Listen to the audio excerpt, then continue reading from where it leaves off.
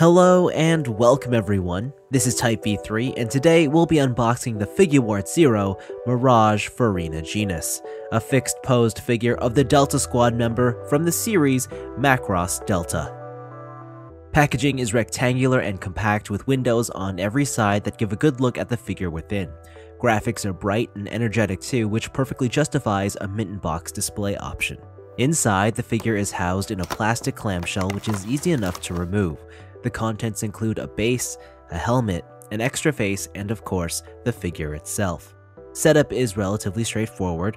First, peg the feet into the base, then wedge the helmet into the pocket of the left arm. There is no peg for the helmet, but I found that the position was secure enough. Display-wise, the figure looks pretty good. The sculpting is accurate, the paintwork is crisp and even, and it unmistakably resembles the character very well.